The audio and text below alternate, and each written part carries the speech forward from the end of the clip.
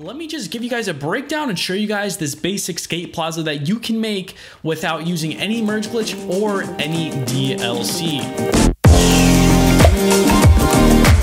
What is going on, everybody? My name is Chris. I hope you guys are having a fantastic day. I am. Today, I built a new skate plaza, and the funny story about this is that I literally recorded an entire tutorial on how to make this park, even if you were an average park builder or you've never even played the game, and the audio levels were so bad on it that I just was like, okay, I have to re-record this, and maybe I'll just do a breakdown or something like that. So I was a little bit bummed about that. It was like it would have been a great video, but that's totally okay because then I can explain it better. It'll be a little bit more to the point, and yeah, I think it'll just be better in the long run. So from the looks of it, this is a very basic skate park. We really have, there's not even a stair set. It's a lot of just pads, some rails, and a lot of ledges. And that's really all that there is to it. But I think that what makes this park actually really fun, it's nice and open. It's really easy to skate. And especially if you're on hardcore, this is an ideal park for you. If you guys are more on the easy or I would say it's more for easy people that ride on that difficulty. This isn't the park that you're looking for. Definitely if you're in hardcore, it's really fun, and especially the fact that, again, the nice part about it is that it's so open and that you can throw any prop or anything that you want to do and modify it to whatever you want to do in this park. I'm going to give you guys a quick breakdown of how I built it and explain what I did and why I chose to do it. So I did build this park on the Xbox One, which has no merge glitch.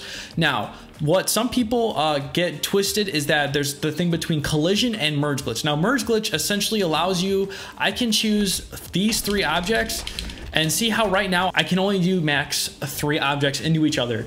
With merge glitch, I can do unlimited amount. That's why you can do a ton of detail and do essentially whatever you want. Now, I have this thing called collision on. You can turn it on and off, so you can merge multiple objects into each other. You are still limited, but you are able to merge stuff into each other. Now, I think on the DLC, not the DLC, the downloaded version of Skate 3, you aren't able to do this. I don't know why that is, and I could be wrong, but I think that's why a lot of people get confused with that. So I guess to break down the park, so what I did is I chose a 3x2 pads. I raised them up a little bit, and I literally made them a curb height, and then on the outside, I essentially outlined it with these are part of the plaza. They're just the big stairs, but they're countersunk into the ground to make it just look like a curb. It looks a little bit nicer. It's kind of like faking effort into a park.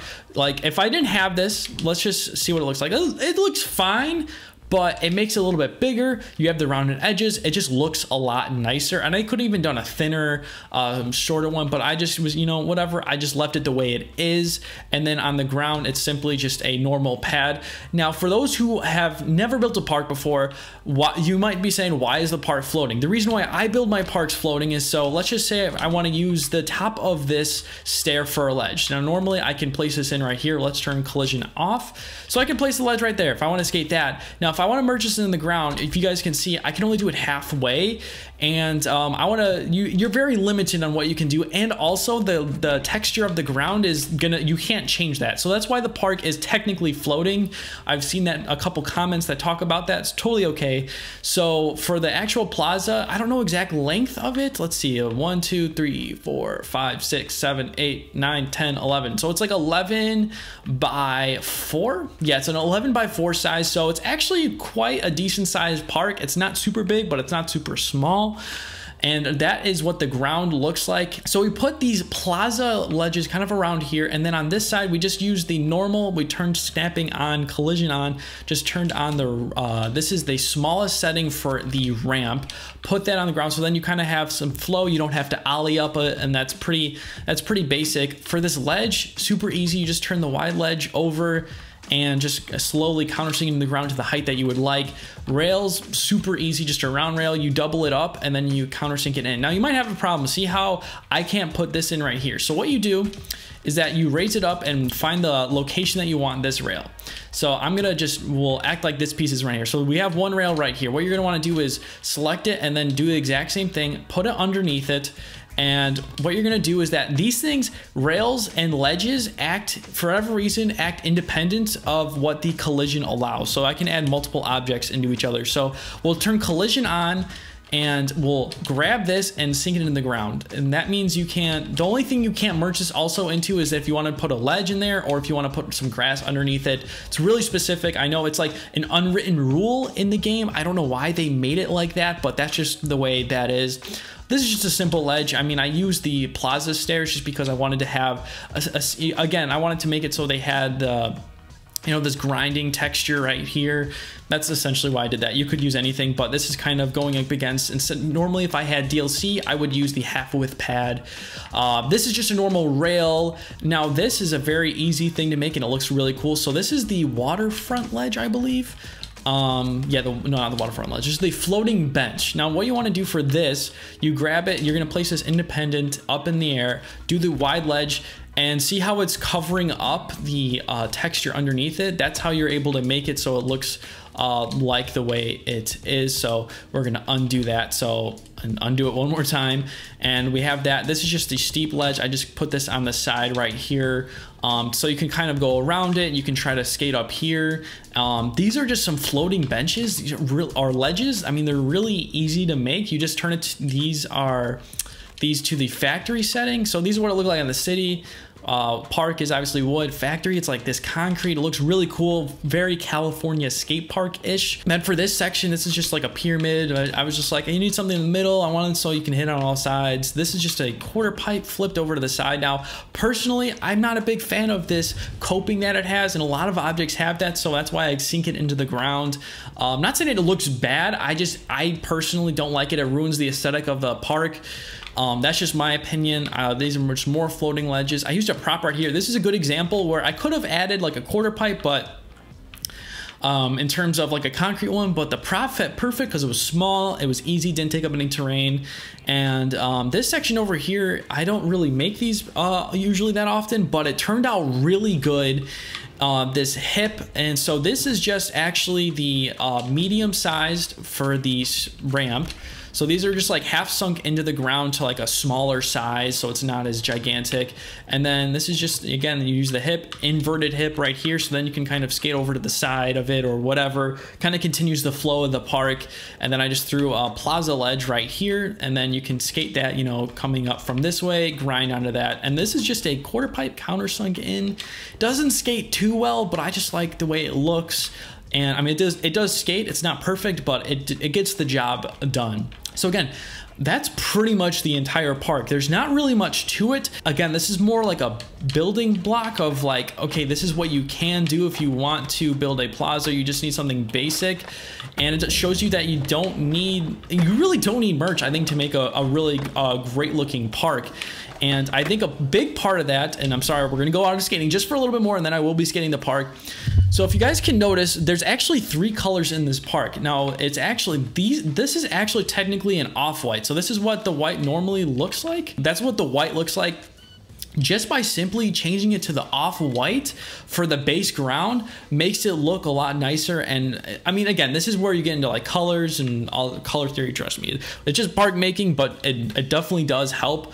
And I decided, you know, I wanted to have an accent color, so I chose this kind of like brownish red, like it's a really like earth tone kind of thing. I don't know, like I did that for only a certain amount of objects.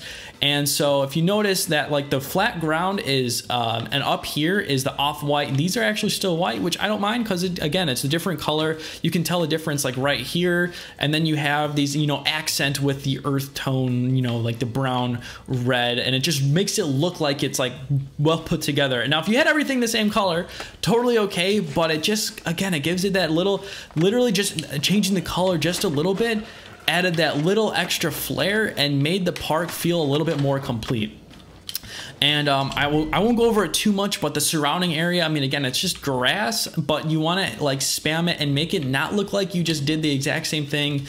And I've seen this done, and I've done it a couple times. I've been guilty of it, where people just go like this, and let's just say that was like in the ground over there. Like, trust me, that does not look good. There's very few places where the foliage or trees look exactly the same. So you want to rotate them. If you guys notice, I made them a little bit low so you can kind of see the surrounding city. I didn't want to hide it too much. Here, I just added a fence and like a privacy wall. And if you notice, normally over here on this side, I would add like some type of, you know, foliage, I would add to this hedge, but I literally just used a fence rail and just kind of had it fall off, because from this angle, it just kind of looks like, you know, the city, you know, you don't have to worry about it too much, but just taking an extra 15 minutes to build up the surrounding area and try to make it look as nice as possible, I think really does help your park, and it makes it look a lot nicer, even if it might not be the best flow or whatever it may be. But it's definitely, I personally recommend making sure that you just take a little extra time and changing the colors a little bit and make sure everything's not exactly the same. If you notice,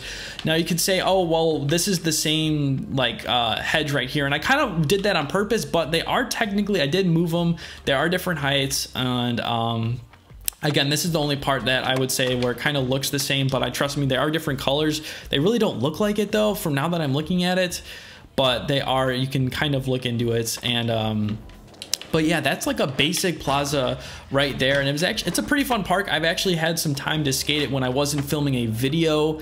And again, it's just a basic thing to throw around. And so if you're new to park making, or you're just have no idea and need an inspiration, definitely recommend maybe trying to make something like this. And obviously there's so many ways you can improve this park too. It's not perfect by any means, but I hope that you're able to get some inspiration from this park. And maybe I'm not saying I have the best park maker in the world, but again, I'm just trying to create like something where you can get, again, just a little inspiration. I know I feel like I'm repeating myself, but I don't want it to come off the wrong way. So like I said, I built this park more for hardcore skating.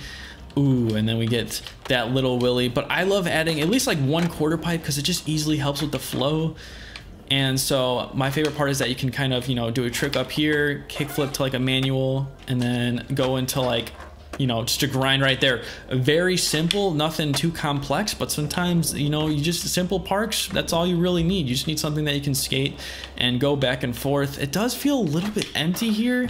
I don't know if that's props or if I need to add something else, but yeah, I think props definitely help, but I also like how open it is. But at the same time though, again, since I don't have the merge glitch, it's really hard to fill stuff in. So I don't know, I'd have to figure something out. One thing I realized I could have changed it with the ground is maybe add like a stripe to it, where, I don't know. But then again, that looks a little bit a little wonky. I don't know, like maybe if I had like a stripe on each side, or where it was like evenly distributed, it would look a little bit nicer. But I'm glad, especially this long ledge is actually really fun. If you can get the speed to kind of skate the whole thing, that makes it really helpful. And I know I mentioned the props, but definitely just throwing around some props really does help out. It fills in where a park might feel empty. You throw some props in, and all of a sudden it gives it that extra life to the park.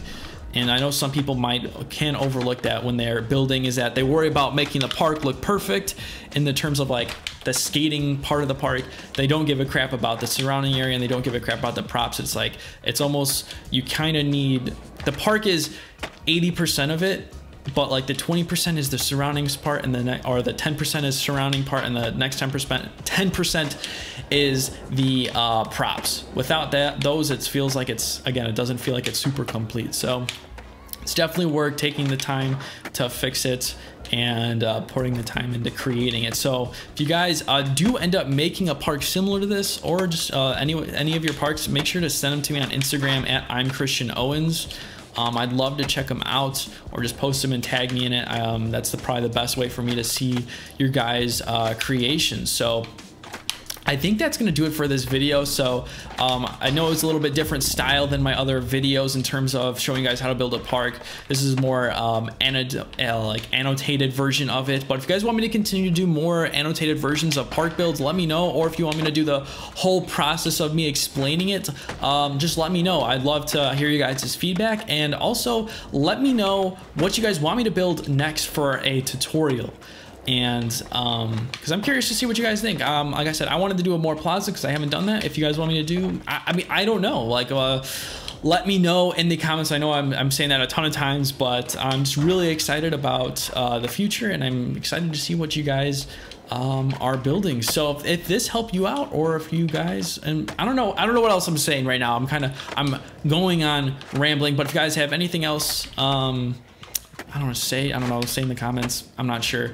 All of a sudden I'm going on a tangent. I don't mean to, but I'm trying to wrap up this video. So if you guys enjoyed the video, make sure you click that like button. And if you're new here, click that subscribe button. And anyways, my name is Chris. I'll see you all again soon after I get this final trick. And we got it. Take it easy, guys.